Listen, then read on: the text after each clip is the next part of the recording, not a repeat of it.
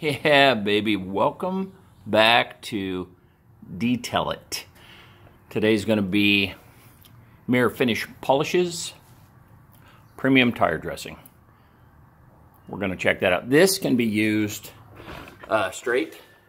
Gino said this is his most glossy tire dressing ever, which I don't want to make any comments about that. I'm going to put it on the tire and see what I think of it first, okay? Ease of use. You can mix it a lot like a lot of the water-based products. 4-to-1, 2-to-1, 3-to-1, 1-to-1, or straight. So I'm going to use it straight. I'm not going to dilute it. We'll see how it goes on this tire. See what I think about just the application. Straight's probably going to be way too glossy for my blood. I don't like the super high sheen. There's another one that I like. It dries to the touch. Doesn't sling if you prep the surface right, which most won't if you prep them right. And the one that I use most often, when you've put it on the tire, let's say that the next week you wash your car, truck, SUV, whatever, you can just clean it with your soapy water and a brush. You don't have to scrub it and get it off. I do a light once over with a tire brush, or I mean a wheel brush, a softer brush, and then rinse it and dry it, and it stays decent. It stays to my liking for about a month. So that's why I like the other one I'm using. Hoping to get that out of this one. This one you can dilute 4-to-1 and use on trim or interiors too. So keep that in mind. It's kind of versatile. That's by just reading the back of the old packaging. So I'm going to bring a VRT block out here, an Adams VRT block. I'm going to do a couple of different ways on application for this tire here. Let's see here if I can do this without breeze is kind of hitting us a little bit today. I don't think it'll get bad enough that it'll knock the old tripod over. I don't know how we're going to do this. Let's do that a little bit higher. There we go. And I'm going to use a block, foam block first. Then I'm going to finish down because these are kind of an AT tire, which are a pain in the rear to dress. These tires are where the trim shine or some of the spray-on tire dressings are king. But just make sure you prep the surface and do not over apply. Now this is straight too, so I got to keep that in mind because most likely going to be way too glossy for my blood, especially straight. Smells like banana, guys and gals. Looks, it's kind of a gel. It's not real runny. It looks like a lotion actually. So smooth on. This tire was prepped, by the way. It was. So what I'm going to do, I think, that's enough for me right there. I'm going to do from the treads just this more flat surface with the block. Then I'm going to use the brush in these little tread areas. Not sure I would like it without diluting it, simply because it's like a lotion. I don't like these gel or lotion styles. I like much more of the real liquidy, runny that you get in your traditional sprayers, okay? But it doesn't mean I can't dilute this down. I'll have to try that one of these days, just putting it in a spray bottle, maybe 2-to-1, 1-to-1, something, just see what I think of it that way. Probably be a way I'd like it. I do not like putting stuff on out of a bottle like a lotion. I like to, a couple trigger pulls, go for it. And then the thing with trigger, you can get down here. I always put one swipe down low and call it good. I don't massage that one in, that's down low. I just hit it with one trigger pull, call it good, and move on. Let it soak into the tire, let it dry. And before you do that though, you're going to want to get your truck or car up off the concrete, or put paper under it, newspaper, back over some newspaper before you dress, because it'll stain your concrete. And some people say that's a rookie move, don't do it. I've stained this concrete up, but I just use a heavy cleaner and get it off. Usually comes up pretty good. So these tires were thirsty.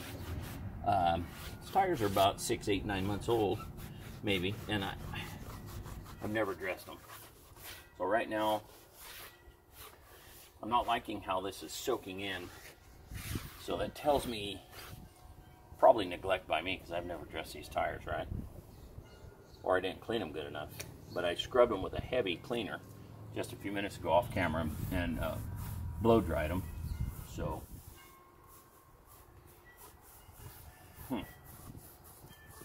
now these kind of tires like this, an AT or an off-road tire or an all-terrain or a mud terrain or whatever you call them.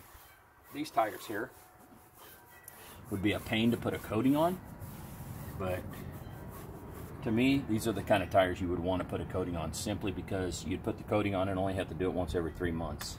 So I loaned my tire coating out to a local pro so he could put it on his van. And I told him, hey man, you get this on, it's going to take maybe an hour or two to get it on the first time, because you got to really get that surface clean. Maybe an hour, but you don't have to reapply. So he's going to do it, but he hasn't done it yet. So maybe once I get that back, I'll do that on these tires. Okay. Yeah. I'm not crazy about the way this applies, to be honest with you.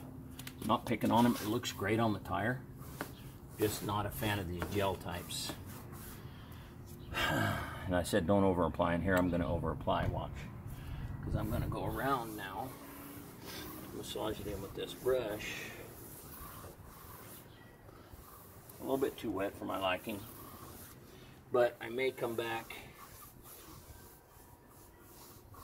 in 15 or 20 minutes and knock it down with a microfiber. That I might do. Because even though I prep these tires, and I preach prep, I'm not sure that I prep these enough. I scrub them with a heavy cleaner, trust me. And the dirt coming off of these was crazy.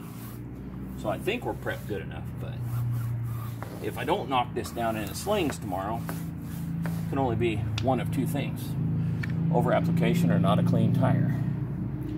So, mirror finish polishes, premium tire dressing. It can be diluted up to 4:1 for interiors, which if you're a detailer, a mobile guy or gal, something like this that you can mix 1:1 for tires, maybe 4:1 for interiors and trim, it's a home run. Then it's economical. So easy to apply. Not a real crazy fan of that style of application. The tire looks good. Like I said though, a little bit too wet for my blood, guys. I don't even know if you can see that on camera. We have a pretty hot day going on right now, so I didn't want it facing the sun. But you know what? Maybe, you know what? Let me pause you, and I'll move the truck into the sun. I'll turn it around. Hang on. Well, there you go. So I'm glad I did that. So I can just tell you straight up, way too glossy. I will not like that. So next time I apply this, if I try to dilute it, it'll probably be a 2:1 or a 1:1. I will cut that with water. You can see the gloss coming off that. Some of you'll like that. My better half would like that. Glossy tires like that to me are gross. I don't like it. So don't judge this product by that, though. I didn't dilute it. So there you go, guys. It's a good local product right here in Central Valley, California, Selma, California, to be specific. Mirror finish polishes, premium tire dressing, and if you don't like it glossy, and I don't, knock this down, or I mean not knock it down. You could either knock it down with a rag or dilute it. So honestly, as glossy as that is, I would probably dilute this 2:1. It's too wet for me. I don't like that, but it's a quality product as far as I can tell. It went on smooth, smells great, and Gino's a great guy. So give Mirror Finish Polishes a look. Check out his tire dressing. Give Christopher or Gino a call and see what they can do for you guys. Thanks for watching.